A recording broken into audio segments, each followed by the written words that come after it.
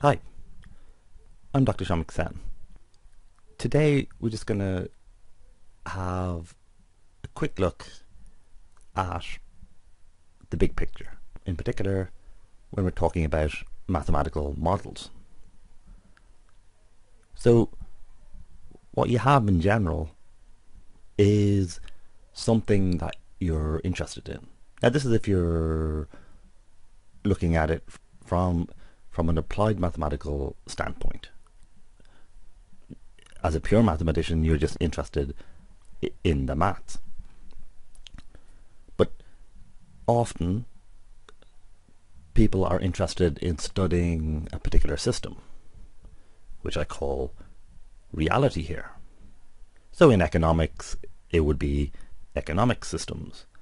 In physics, it might be cosmology, looking at stars and galaxies. If you're a cosmologist, it could be looking at the nature of matter if you're in solid state physics, for example.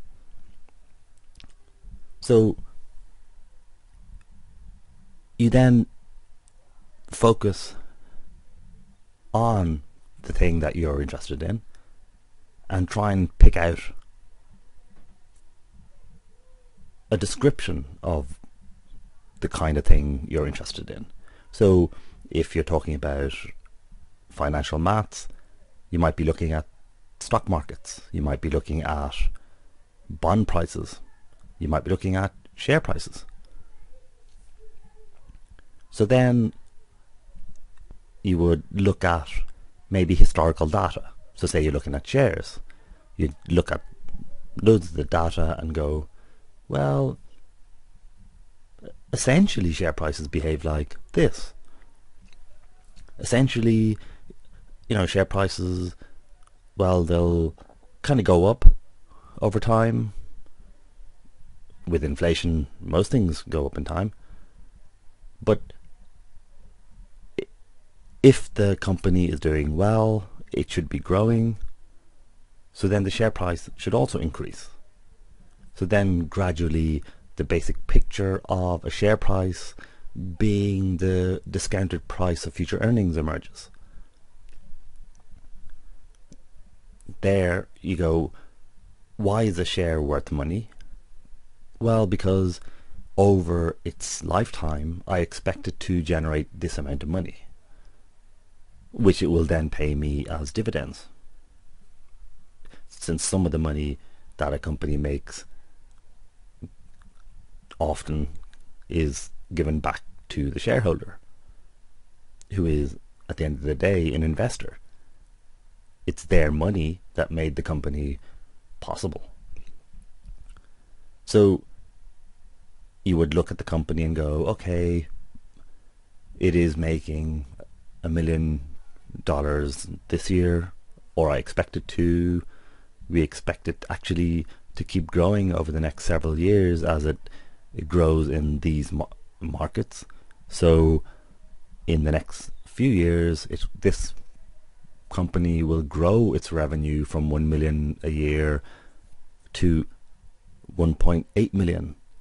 So you just write down, maybe in a spreadsheet, what the expected earnings are, or perhaps more importantly, the expected profits are, because you can generate 1 million in revenue, but if you had to spend 2 million in order to get those sales, that's not actual profit.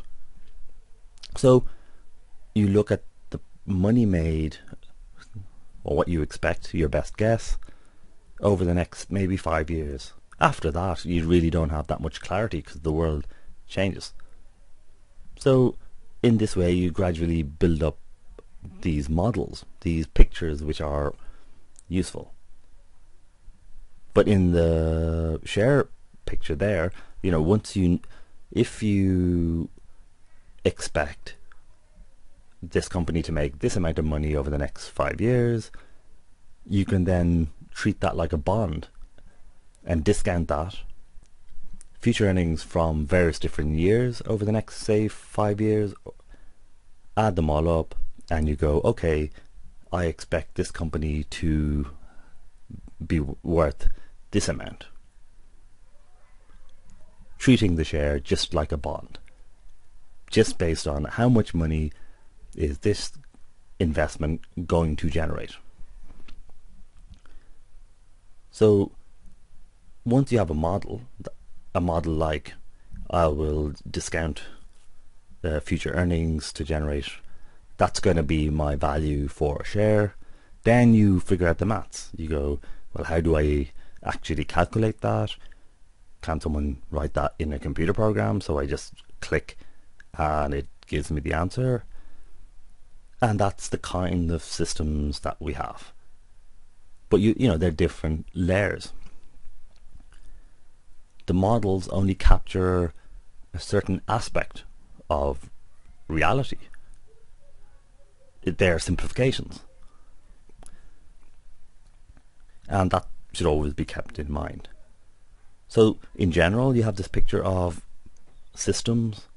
You can call it reality, or place in whatever specific thing you're interested in.